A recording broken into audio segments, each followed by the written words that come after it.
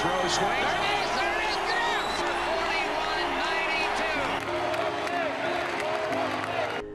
41-92. This is the baseball capital of the world. Regardless of what they say in New York, or Philadelphia, or Chicago. Well, a city still in mourning more than a month after the death of legendary baseball player Pete Rose. Thanks for joining us at 11. I'm Courtney King. Rose, otherwise known as the Hit King and Charlie Hustle, died on September 30th at the age of 83. He had a long career from 1963 until 1986, but his most notable time was with the Reds, part of a lineup known as the Big Red Machine in the 70s.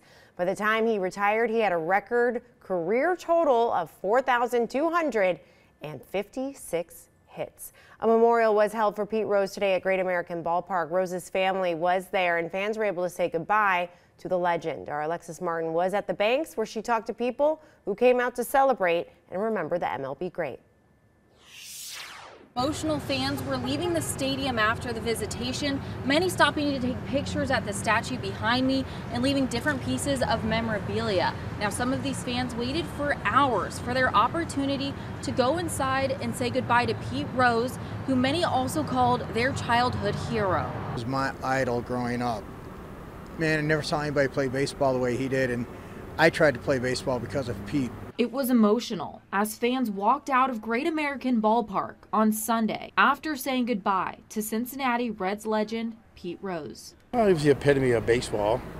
None of the players today nor in the future will play the game like he did, 100% all the time. From 7 in the morning until 9 o'clock on Sunday night, fans were able to go inside the stadium and say goodbye to the Hit King. Videos from Rose's life played in the stadium, and fans were able to talk with his family. You could tell that the family appreciates his fans.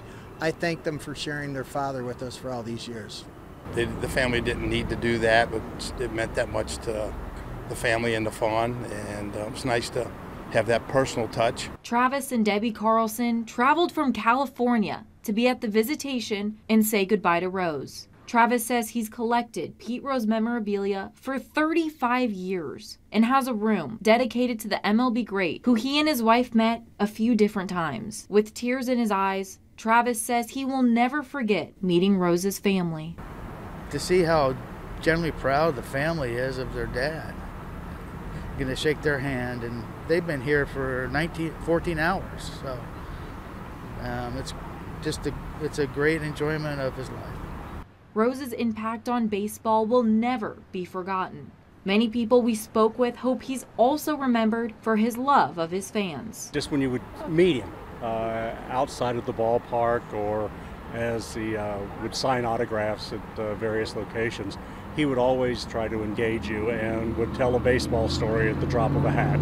People of all ages stood in the rain today to say goodbye. For some families, this was an opportunity to pass on their love of the Cincinnati legend to the next generation. I've loved Pete Rose since I was a kid, and now I passed it on to my grandson. The visitation gave fans an opportunity to grieve Pete Rose, and it's clear his impact on baseball and people will never be forgotten. You go and look at it now and you see everything that he did, not just the 41-92, but everything.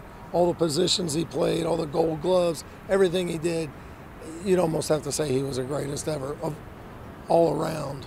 Fans outside the ballpark kept repeatedly saying how special it was that Pete Rose's family put this on for them to grieve and celebrate his life together. Downtown with photojournalist Philip Prinsky, I'm Alexis Martin, Fox 19 Now.